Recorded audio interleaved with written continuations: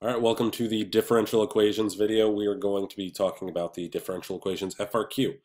All right, first thing, these show up nearly every year. Usually what happens is you're given a differential equation, you're asked to find a tangent line, an approximation using that tangent line, and the particular solution given some initial value. And then they'll fill it out either with slope fields, or maybe they'll do like a rate question or some implicit differentiation, something else, just something else random. Things to watch out for or to remember: if you're asked for slope, you should only give the slope. You don't give the whole tangent line because that's not what they're asking for. They're not going to search through your tangent line and say, oh, they meant for this to be the slope. Answer the question that's being asked of you. Don't answer the question you think that you're supposed to answer. On differential equations, there are a lot of easy points. Even if you can't figure out the antiderivatives, you can at least get yourself 1 point just by separating the variables. And do not forget plus c. Typically, these are going to be worth 5 points, maybe 6. The max you're going to be allowed to get is 3 if you don't put that plus C. So important. It's not that plus C gets you a point, it's just you're not allowed any more points if you don't put plus C.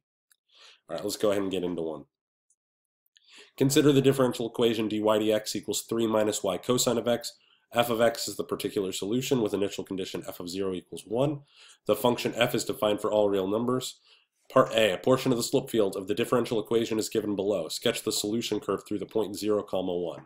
So remember, when you're given a slope field, what you do is you go to the point that they tell you to, so that's right here. If you don't put that point, you're automatically wrong. It has to go through that.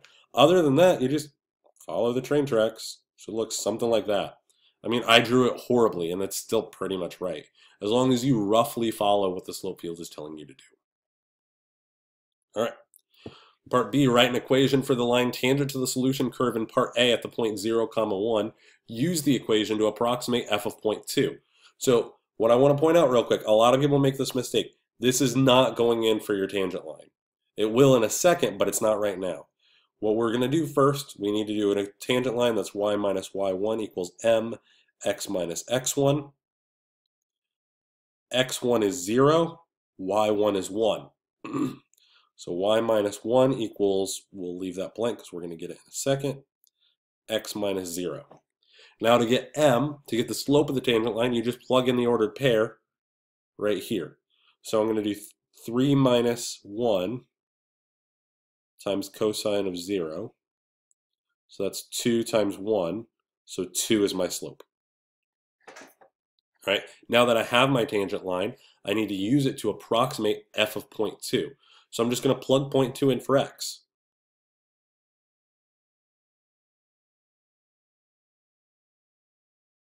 All right, so 0.2 times 2 is going to be 0.4. Move the 1 over, you get y equals 1.4. There we go.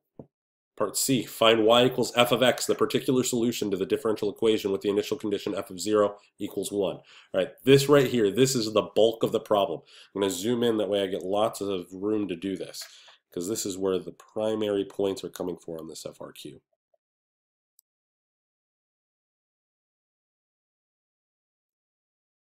All right, first thing we do whenever we solve a differential equation is separate the variables.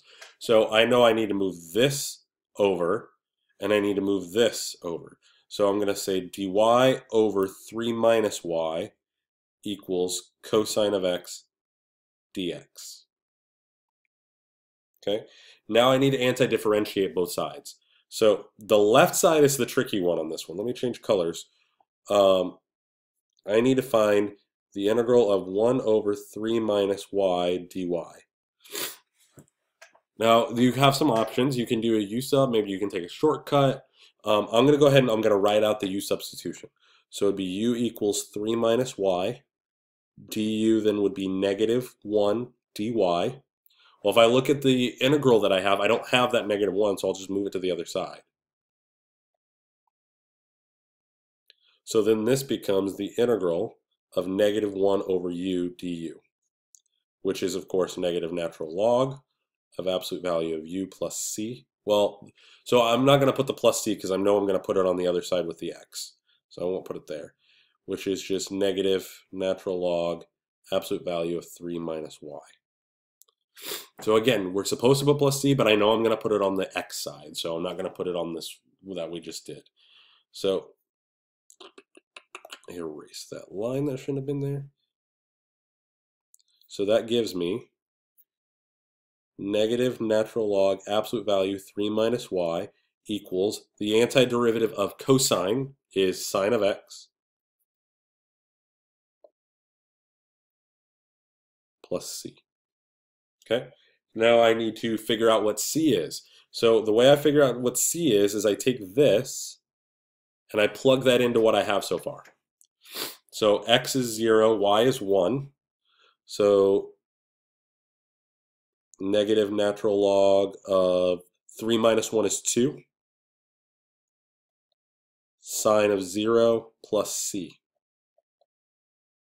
Okay, so sine of 0 is 0, so that means that c just is negative ln of 2. Okay, let me change colors because now we're on to probably the hardest part, which is actually solving for y. So we have negative natural log absolute value 3 minus y equals sine of x minus ln of 2. All right, first thing I'm going to do is I'm going to get rid of this negative sign that's right here on the left-hand side by going natural log absolute value 3 minus y equals, I like to just swap them, but really I'm making the sign negative and the natural log of 2 positive. So like that. Now I'm going to get rid of the natural log on the left-hand side, so I'm going to e both sides.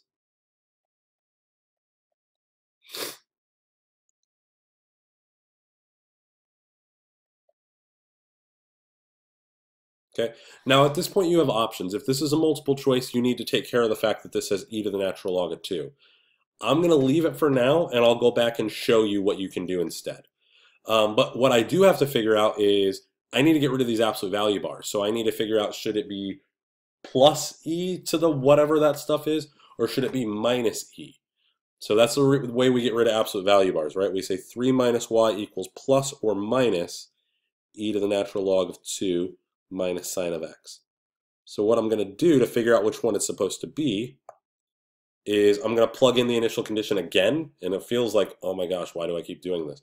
But we need to so we can figure it out. So 3 minus 1 equals e to the natural log of 2 minus sine of 0. So that's 2 equals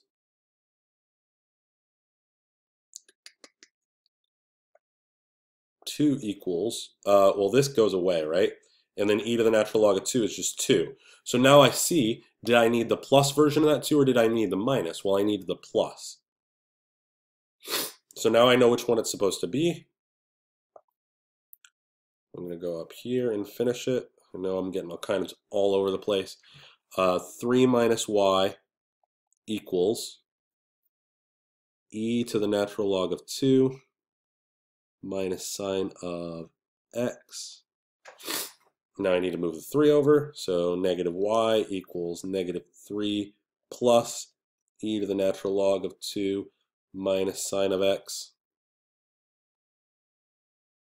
And then I need to get rid of the negative sign. Y equals 3 minus e to the natural log of 2 minus sine of x. This was a kind of difficult one. It just was, there was a lot of algebra in solving for y, but there it is.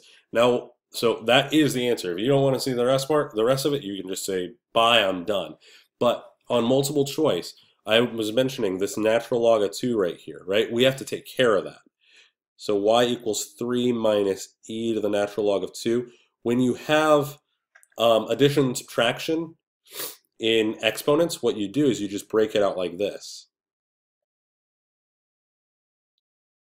So now I can actually say that that's 3 minus 2e to the negative sine of x. You can't cancel that e with a natural log of 2 until you split it up like that. So again, this answer right here would have been fine. This is more like a multiple choice answer. That said, I don't really see this caliber of a problem being multiple choice. It was just too challenging. Whew. All right, so solving for y was a ridiculous amount of work, but if we look at the scoring guidelines, which there's your solution curve, you get 1 point for separating the variables. You get 1 point for each of the antiderivatives. 1 point for getting the constant of integration. 1 point for using the initial condition to get the constant of integration. And that last point is solving for y. So if you're terrified of the algebra, just be careful in the calculus part, and you can still get most of the points. All right, so here's that solution curve once again. Like I said, I drew mine really badly, but I got the gist of it. Tangent line equation, approximation, etc. All right, good luck on your differential equations. You got it.